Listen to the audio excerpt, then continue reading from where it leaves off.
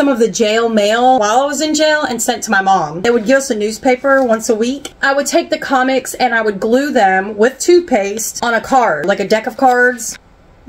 Few of them like that. We didn't have much to work with. Decorate like the letters. Comics on there too. Decorate the envelope, back in the front. There's another one. And then I just drew all this stuff. Sometimes we would trace with the comics. This was made out of deodorant, either magazine or the comics, one of those. Card. Flowers just for you. More comics. This is the Mother's Day card I made for my mom. It's with the deodorant again, but it worked. On this picture of this dog, and then I put "You're sexy and you know it." I laughed at this picture for like hours in jail. I thought this was the funniest thing. I made this card. Just write little sayings and stuff inside of them. I would always draw something on it. Here's a rose on this one. These really long letters. I'm gonna go through and read them and just see the promises that I made that I actually kept this time. See you guys.